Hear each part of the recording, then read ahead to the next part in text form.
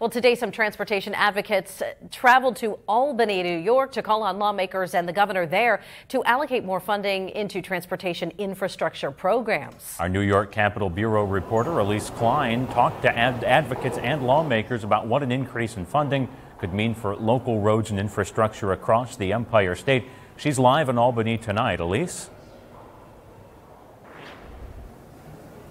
Ethan, Ava, there were hundreds of local transportation advocates here today pushing for more funding into local transportation infrastructure. And some advocates tell me the cost of construction materials continues to rise with inflation. And so they say any increase in funding could go a long way.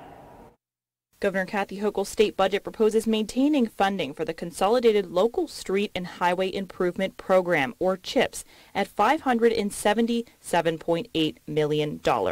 Some lawmakers say this is not enough, especially for local municipalities who rely heavily on funding from the CHIPS program. Those municipalities who CHIPS either makes up all of their local roads budget or a very substantial portion of it, the only option they have to improve their roads beyond that is raising property taxes. We all know where property taxes are in New York State. That's not a viable option in most of our communities. O'Mara says the funding for CHIPS and other infrastructure programs like Pave New York and Pave Our Potholes has been flat for the past few years. Senator O'Mara, Assemblymember Phil Palmisano, and some of their Senate and Assembly colleagues recently sent a letter to the governor asking for a $200 million increase in base funding for the CHIPS program and a $70 million increase to the Extreme Winter Recovery Program.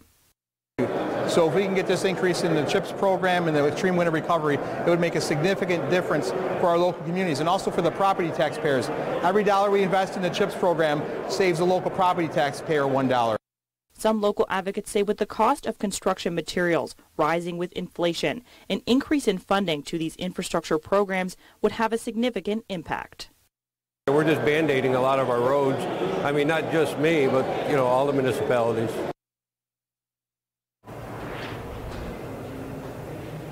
Any increase in funding for these infrastructure programs will have to go through the final state budget, which is due on April 1st. For Erie News Now, I'm Elise Klein. Ethan, Eva, back to you.